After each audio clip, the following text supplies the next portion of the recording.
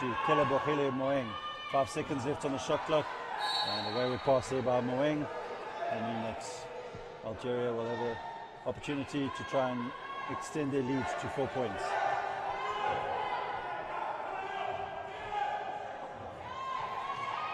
Number 14 there for Algeria is Abdullali. Throws it to Kamina Kimdan. South Africa will definitely need to keep her under wraps. A very dangerous player for the Algerian ladies side. And she extends Algeria's lead now to 4 points.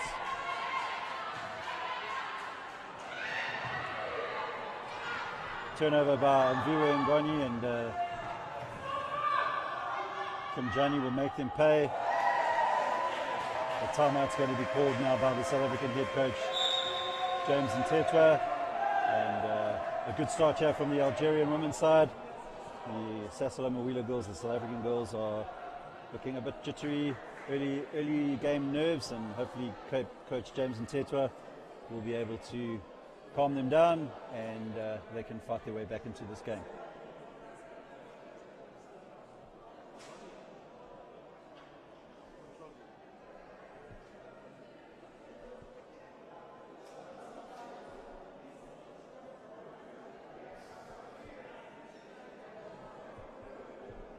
Just a reminder that the next game of the day will be at 6 o'clock South African time, where the Sasol Mawila boys are taking on Egypt.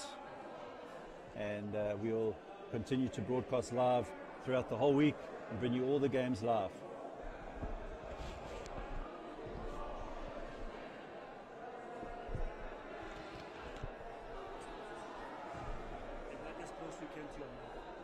Too close. No, make it too close. I can't.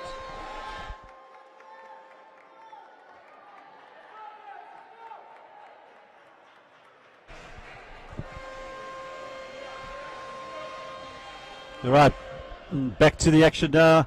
7 minutes 20 left in this first quarter of the opening women's game of the 2020 IWBF Afro Paralympic Qualifiers here in Johannesburg. Kelebogile Moeng for South Africa.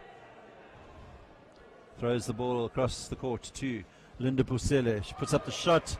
Rebound picked up by